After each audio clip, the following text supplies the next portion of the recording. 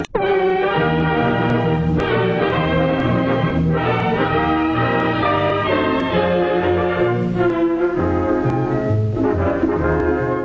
our new technological world, scientists are confronted with problems. Big problems. How big?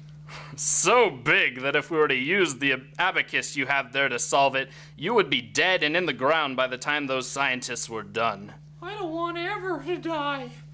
Ever.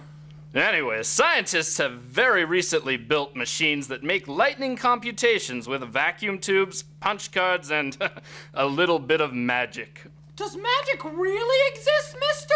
It has to, Timmy, or else computers would never work. Here, let me show you what computers look like.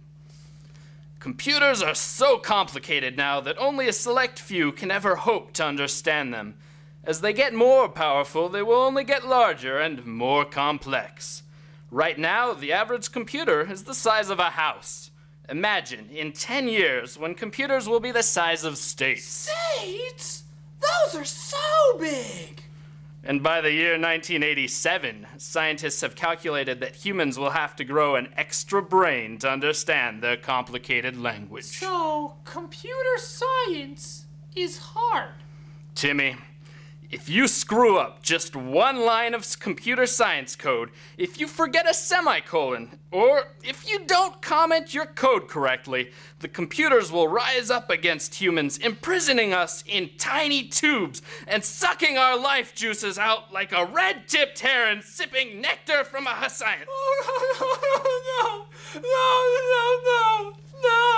I'm very sorry. I didn't mean to. I've been going through some tough times. No, Timmy, don't run. Timmy, I'm your great uncle.